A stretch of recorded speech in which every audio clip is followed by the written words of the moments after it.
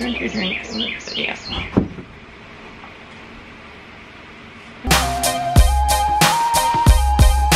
What are you drinking?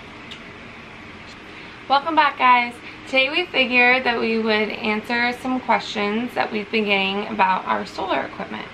So we're going to just take you through each item and say how much it costs and where we got it from, give you an idea of what the overall system cost us.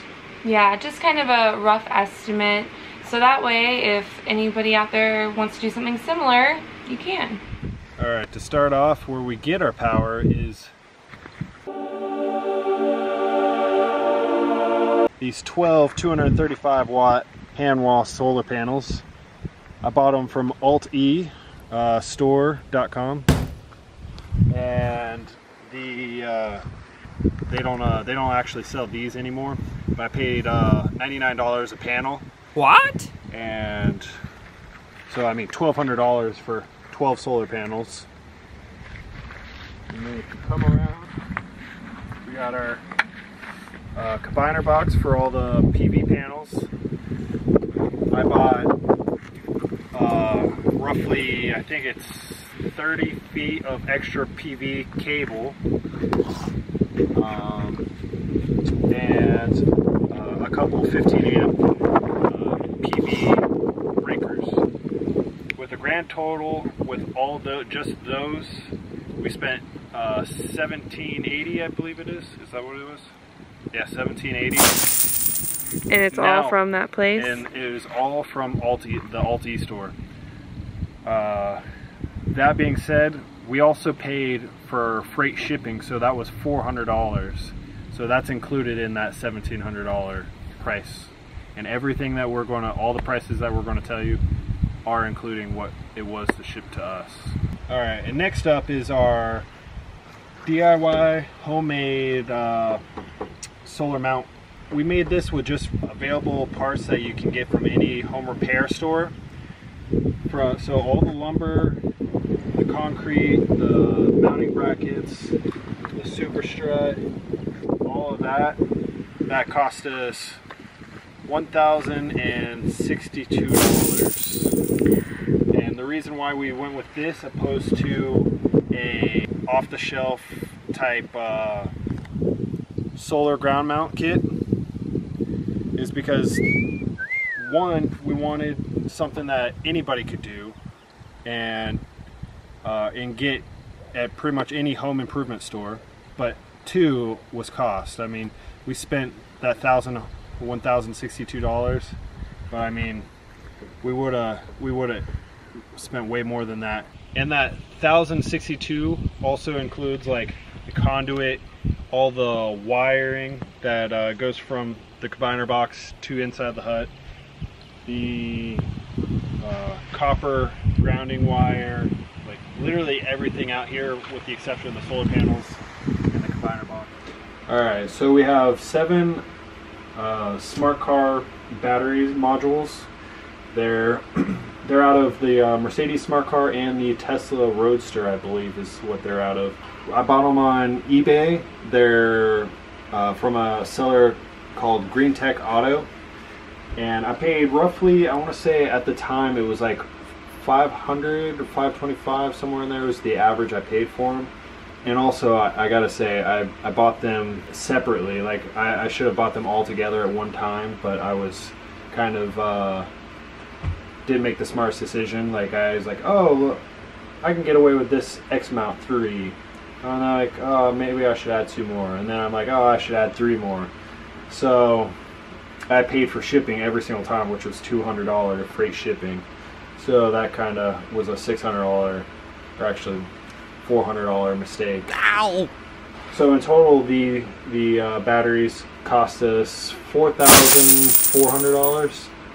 Cable wires, I bought 25 feet of a black and a red strands cable wire, and also I bought a pack of 50 of the copper lugs. In total, I spent $174 on 25 feet of wire, so actually 50 feet in total of 2 gauge copper wire, welding wire, and a pack of 50 copper lugs. And I got it all from eBay. Alright, next up, the charge controller, the junction box, which combines everything, and the inverter, and also the control panel or control display. In total, we spent $2,753, and I bought them all from the Alt-E store. I would have to say the inverter was the most expensive part on there. I believe that was at $1,700. But it's a inverter that's going to last, you know. I was going to say, obviously money well spent. Yeah, money well spent. Yeah. The AC disconnect, it's actually meant for a air conditioner. It's a 60 amp AC disconnect going to our breaker box. So our breaker box and our 30 amp breaker. So in total, these three things were $104, and you can get them at any home improvement store. So the grand total cost of our entire solar system has been $10,273. Now keep in mind, like Spencer was saying, we did kind of mess up a little bit and not order all of our batteries all at once because we were unsure about a couple of things. So you could avoid some extra costs with shipping if you just ordered it all together, obviously.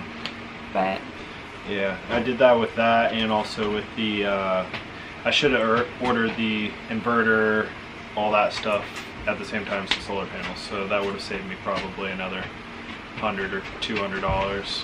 Yeah, so you could definitely do this with these materials for under $10,000. Oh yeah, definitely.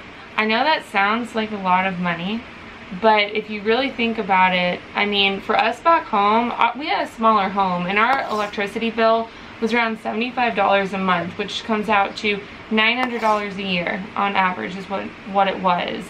And so having this system, yeah, it's a big upfront cost, but after around 11 years, you don't ever, like, you've paid it off, you know what I mean? You don't, it's like you're never paying for power again. Yeah, and it's stable. It's like you don't have to worry about the grid anymore, so you don't have to worry about, like, if your power goes out, when is it going to come back on? That's one thing that we were very subjected to in Florida. Oh yeah. Was power outages, especially during hurricane seasons, and I mean, power went out pretty randomly.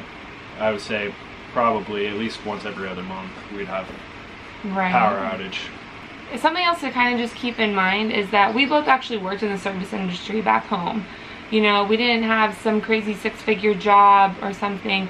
We worked in restaurants, we saved up our money for years, we sold our home and used that money, and that's how we're doing all of this. So my point is that if we can do it with those circumstances, I'm sure a lot of you have even better circumstances that you could figure it out if you really wanted to. It may take some time, but you have to start somewhere. So we'll link down below some of our previous videos, the DIY solar panel ground mount, and also the videos on me wiring the entire system. So if that's something that interests you, we'll have the links down below in the description.